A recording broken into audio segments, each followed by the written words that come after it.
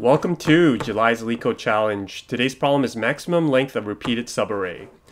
Given two integer arrays nums1 and nums2, return the maximum length of a subarray that appears in both arrays. So subarray means it needs to be consecutive and they need to be exactly the same. So here we can see nums1, nums2. We're going to return 3 because 3 to 1 is the maximum subarray that's in both of our arrays here. Here with all zeros and all zeros, here we can see it's just going to equal 5 because they're all the same, right? Okay, so at first glance, I thought maybe this would be some sort of stack approach or sliding window technique, possibly, but I quickly realized that wasn't going to be realistic because if we try to do a stack approach, it's going to start getting exponential because we have to check like each one and then recreate our stack each time. So that wasn't going to work, which only leaves us with basically a recursive approach, right? And they give you a hint to use a DP array. So that gives us a good idea of what approach to take here.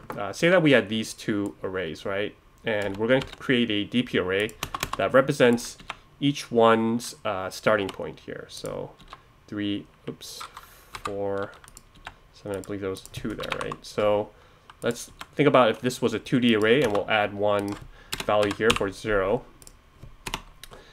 How would this look if we were trying to solve, do this like DP approach here?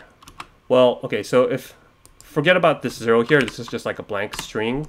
If this was blank, all these rows and columns here are going to be starting with 0, right? So that much we know. There's no way we can match anything here, so all of these will be 0, and all of these will also be 0 here.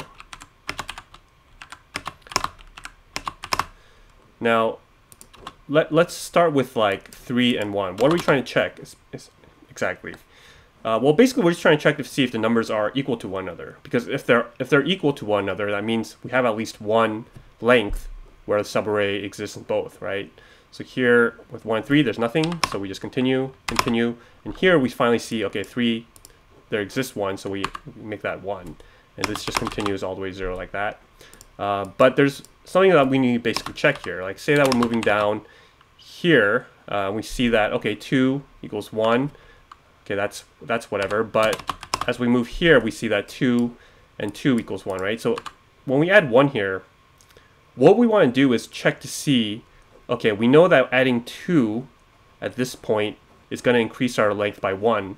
So let's look back ahead and see, okay, when there was a 3 and this was 1, 2, 3, what was the maximum length there? Because we know we're going to add 1 here. So whatever consecutive subarray exists inside minus 1 row and 1 column, we're going to add that 1 to that value. So here we see a 1, so we make this a 2. Otherwise, we just continue.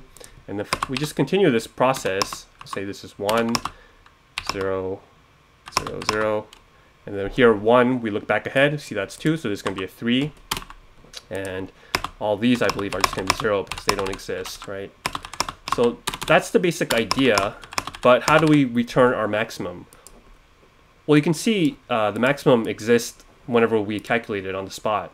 So we're going to have to keep track of that because try as I might, carrying the max all the way up to the end here, to the bottom left, bottom right, I mean, gave me a lot of problems. So rather than try and figure that out, we'll just store the max whenever we calculate it and then return that. But we still need to update our DP array to keep track of the previous ones here. All right, so let's begin by first initializing NNM, which is going to be the length of nums1 and the length of nums2.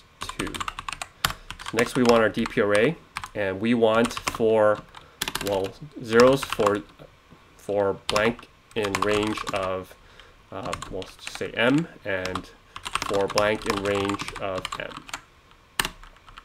And we also need to add 1 here, right, for that empty string or empty integer. Okay, so now we want to populate this.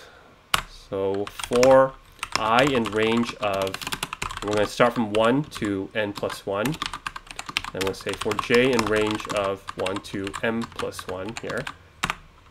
What do we want to do? So if, let's see, if nums1 I minus 1 is equal to nums2 j minus 1, that means we want to add 1 to our dpij,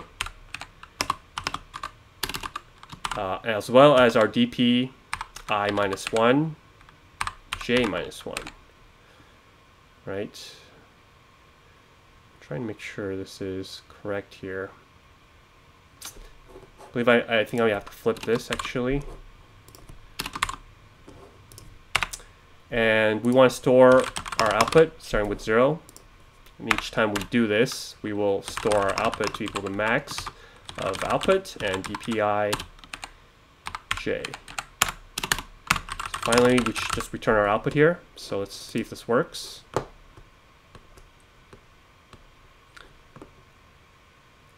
Okay, so I put 2 examples here. It looks like that's working, right? 2 or 3. So let's submit that.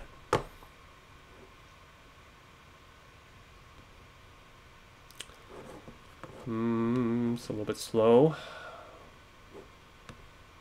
And there we go, accepted. So I know that seemed pretty slow, but it's actually it's perfectly acceptable solution here.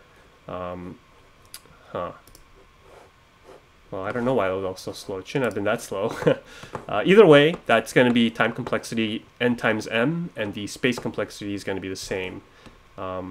There are some other approaches where you can definitely minimize the space, optimize this process a little bit, as well as other approaches like a rolling hash and PMP. But those were a little bit overly complex. I'm just going to go with the traditional solution. And really, I think even this is not that intuitive. It's pretty hard to come up with. So, okay. Well, thanks for watching my channel. Remember, do not trust me. I know nothing.